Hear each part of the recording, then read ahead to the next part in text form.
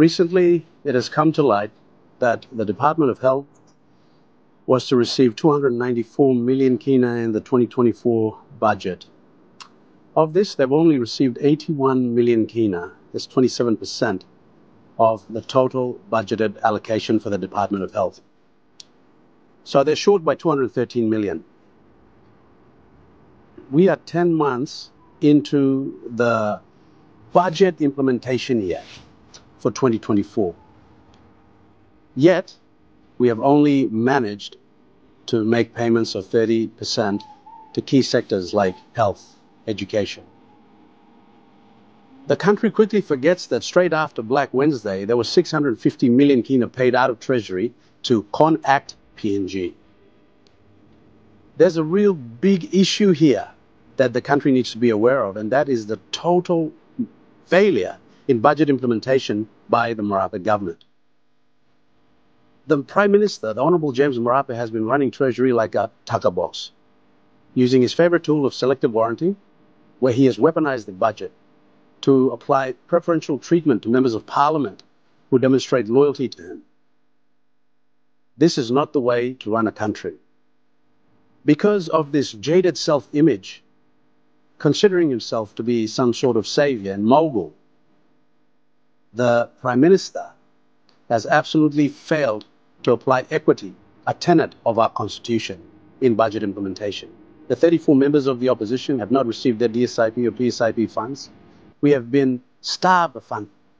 He might think that he's punishing us for having a difference in opinion, but the fact is he is punishing the people that we represent.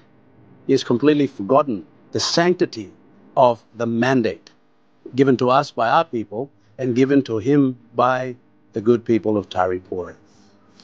The time has come for us to call James Marape out for the incompetence, for the weakness, for the indecisive leadership, and oust him as the Prime Minister of the independent state of Papua New Guinea.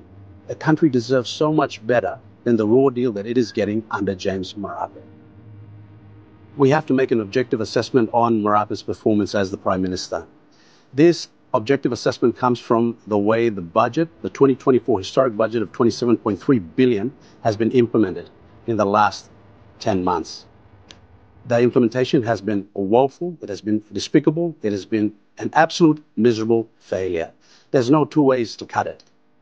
The way the Prime Minister has been running Treasury like a tucker box and using selective warranting to weaponize the budget is deplorable. I, for one, excoriate this kind of behavior from the Prime Minister because it demonstrates weakness, it demonstrates inequity, and it is illegal. This is unconstitutional. We, as members of Parliament, cannot allow this kind of behavior to continue, where we weaponize the budget and make one part of the country suffer and promote parochial interests of a Prime Minister who is just fixated on empire building and doesn't have the nation's interests at heart. We see that he is front and center trying to do everything in the country. This is a sign that the Marape government is discombobulated. Their days, they're confused, and in short, their days are numbered. This September, the Marape government must be changed to have a new Prime Minister put in place to effect the hard reset and save Papua New Guinea. This is the message from the Honorable James Nomane, the member for Chwabe and the Deputy Opposition Leader.